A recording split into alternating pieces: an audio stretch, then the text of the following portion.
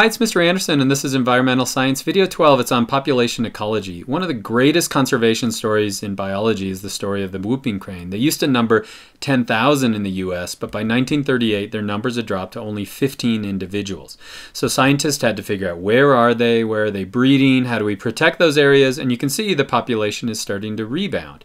But the health of the population is dependent upon the size of the population. How do we increase the size of a population? Through births and immigration, new individuals coming into the population. Likewise, how do we decrease it? Through deaths and emigration. These things contribute to what's called the intrinsic growth rate. Is it increasing or is it decreasing? It's not the only characteristic. We also have the density and distribution. We have the sex ratio and the age structure as well. But what other factors outside of this intrinsic growth rate can affect their growth? Well, we break that into two groups, density dependent and independent.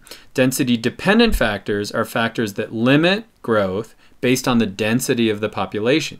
So if you think about it, as the population's density increases, if there's not enough food or water or shelter, we call those limiting resources. And what happens to the population? It'll eventually level off. It hits something called a carrying capacity, or K. It's the maximum number of individuals an area can support. We also have density independent, and those are going to be things just related to chance. So a flood or a fire could be examples that limit the size of the population.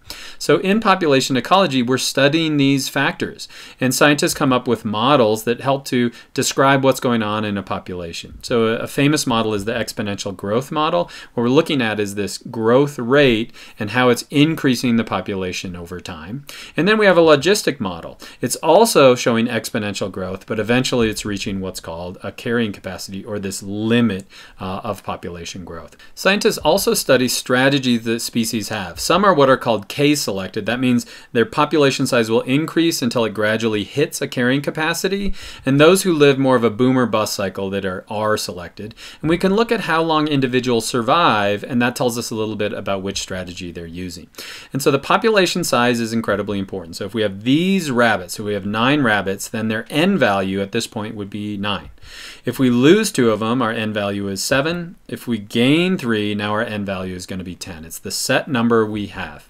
But also density is important. That's the number of individuals we have in a given area. And so we could call this one density, but we would call this greater density. We could also look at their distribution. I would say that these rabbits are now randomly distributed, but they could be distributed uniformly, or they could just be clumped in their distribution. And we could also look at their sex ratio. So how many of our males and how many of them are going to be females. And we could expand that to look at what's called their age structure. Not only what is their gender, but also how old are they. So we could organize them like this, where this is going to be our first year female rabbit, second year, and third year, and we can do the same thing with males. But when it comes to the health, the population size is incredibly important. It's dictated by births, deaths, immigration, and emigration. And so we have a formula that allows us to look at that. And the calculations are very simple. You can do them just in your head. And so let's say we have a population of 10. So our N naught is going to be 10. That's our initial population. Here's our equation. So it's really simple. The change in N is going to be the births minus the deaths plus the immigration minus the emigration. So let's look at this population over here and see what happens. So this rabbit gave birth to 3 other rabbits. And so if we write this out, what's our births going to be? It's going to be 3. Now let's watch the population again. So you can see one of the rabbits died. And so we're going to put a 1 here in the deaths. We could look at immigration. How many come in? Looks like just 1. So we would put a 1 right here. And then how many emigrate? It looks like 2 left, and so we would put a 2 right here. And so the delta N, or the change in N, is simply going to be 3 minus 1 plus 1 minus 2, or 1. That's the change, or we've seen an increase in 1. Now what's the growth rate? The growth rate is going to be the change divided by the initial population. So 1 divided by 10 gives us a 10% growth rate, or 0.1 is our growth rate. We call that the intrinsic growth rate. And as long as we have no other factors outside that population, that will remain constant over time. And you could solve a really hard problem. If we have 1 million people in an area, 100,000 are born, 10,000 die, if you're given the immigration and emigration, you should be able to calculate R for that population. So if we study a group of rabbits over time, their population will increase, but it'll eventually level out at some point. Now that leveling out point is called the carrying capacity, or the K. Now why is a population going to level out? It's because they're running out of something. They're running out of food or water or shelter. And so we all call all of those things limiting resources. Disease could be another limiting resource. The more rabbits we have, the more disease, and so it's eventually going to level it off. Now it won't look perfect like that. In a normal population, it's going to have overshoots and it's going to have a lot of die-off, but we're going to have that average that we eventually hit. These are density dependent factors because they're based on the density of the population. We can also have density independent. So imagine that these rabbits over on this side are killed in a forest fire. That's just chance. It's just chance taking over, and so it's not based on the density of rabbits that we had. So if we start to use models to explain how this works, a really important model is the exponential growth model. And so the equation looks like this. It's a little scary, but it's really not that bad. N sub t is going to be the population at any time into the future. N sub O is going to be the initial population. So let's say we start with a population of 10. R is going to be the growth rate, that's that intrinsic growth rate, and T is going to be time. So the only thing that you really don't know in this equation is E. E is going to be E, the mathematical constant. So it's a number. It's just like pi. It's going to be 2.718. It just keeps going like that. So for our purposes, we just think of it as 2.71. And so let's say we want to figure out what's going to happen to the population in year 1. So if we want to figure out, we started at 10, what's going to be the population probably at year 1, we just use this equation. So E is going to be the same. So what's going to be our R value? Our R value will always be 0.5. That's that intrinsic growth rate. What's our T value? Our T value is going to be time. What's our initial population? It's going to be 10. So if I expand that a little bit, we're simply multiplying 1 times 0.5, 1 year times that growth rate. And so that's going to be 10 times 2.71, again, that's E raised to the 0.5 power. So that's really like taking the square root of 2.71, and so that's 1.64. So if we work that out, that's going to be around 16 rabbits after 1 year. So let me graph that, and let's go to year 2. So same thing. We're going to plug in our value of 0.5, but now our T value is going to be 2. Still have that same initial population, and so now it's going to be 2.71 raised to the 1 power. So what's that? That's simply 2.71. So if we work this out, now we're going to have 27 rabbits in that next year. You can see the population is increasing. We're starting to see that exponential growth. Let's go for year 3. So if we figure out year 3, again, our intrinsic growth rate is still 0.5. 3 is going to be the year we're at. Still have that same initial.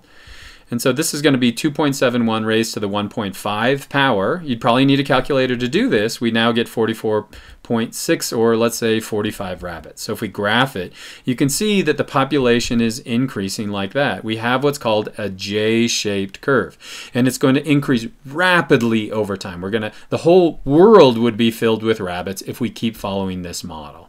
And so we know that's not what occurs. And so not only intrinsic growth rate is important, but K, that carrying capacity.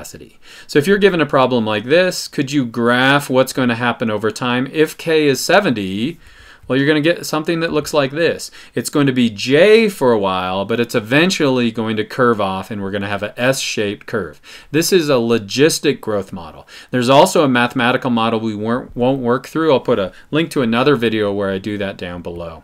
And so scientists, now that they have models, they can start to apply that to nature. So what we found is that species kind of fall into one of two camps. We have what are called K-selected species. Those are going to be species that their population increases, and then it'll eventually hit a carrying capacity and it stays there. What are some characteristics of species like that? They're going to give a lot of parental care to their offspring. They're just going to have a few offspring. And so the whooping crane would be an example of that. Humans are an example of that. We don't just go up and down in our population. R-selected are going to do that. So an Arctic hare is an example of that. A famous study was looking at the pelts that were collected by the Hudson Bay Company, and they found from 1850 to 1930 that the population of Arctic hare just went up and down and up and down. And so hares are going to be groups of individuals that have lots of offspring, they don't get tons of parental care, and their population is going to increase, and then it'll crash. So we have this boom and bust cycle. Now what's interesting is that there's another species, and so the Arctic hare are fed on by the Canada lynx. And if we look at their population goes through a boom and bust as well. We have what's called a predator-prey relationship, where as the Arctic hare population increases, then we can have more lynx feeding on it. But as they crash, then the lynx are going to crash as well. Now, a way to look at which strategy species are using is figuring out their survivorship. And so we have time on the bottom, and then we have the survivors on the side. So if we look at humans as a type 1 survivorship curve, what that means is when we're born, almost all of the humans survive. And then throughout their lifetime, they all die right at the end. And so we give a lot of parental care to our offspring, almost all of them survive, and then when we get into our 80s, 90s, then we all die off. We could also have a type 2 survivorship curve. Songbirds are an example of that. From the moment they're born, they're dying off at a constant rate. Or we could look at type 3. Those are individuals like the acorns from a tree. Almost all of them die, but a few of those survive, and those make up the plants that we have. And so could you link that to K or R selected species? Well, type 1 individuals are generally going to be those K selected species, and then type 3 are generally going to be those R selected species. But there are so many examples that are in the middle. So if you think about a sea turtle, for example, they have lots of offspring. They don't give much parental care, but they live a long time. And so it's not as simple as are you R or are you K? It's somewhere in the middle, but they are applying these different strategies in life. And so did you learn the following? Could you pause the video at this point and fill in the blanks?